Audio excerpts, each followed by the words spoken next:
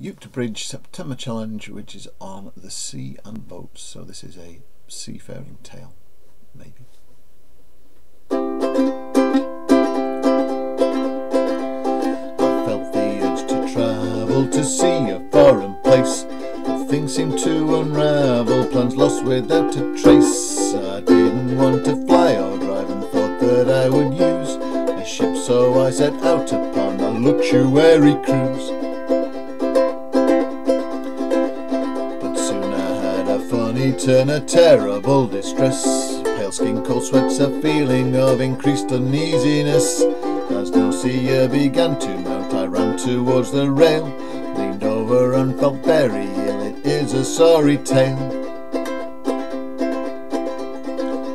And though you wouldn't think that the position could get worse, the captain came right up to me and started to converse. The captain said, "If you're like this right here, it seems to me you're going to be delirious when we go out to sea." I was seasick in the harbour, I never would have thought I'd be so ill. The boat was still at anchor in the port.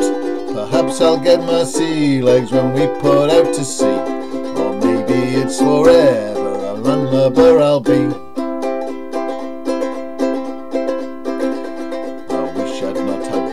Because I have to say it was nothing like as tasty as it went the other way. My friend thought I was soppy for being very ill, but I thought it was choppy. In fact, I think that still.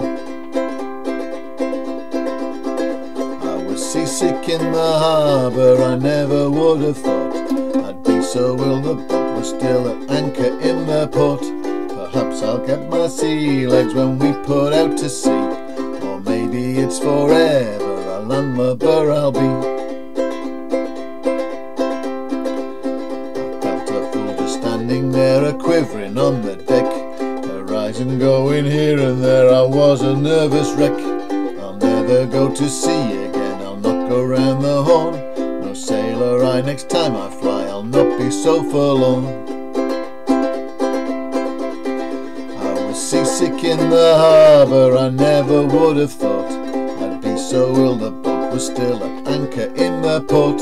Perhaps I'll get my sea legs when we put out to sea, or maybe it's forever, maybe it's forever, maybe it's forever a landlubber I'll be.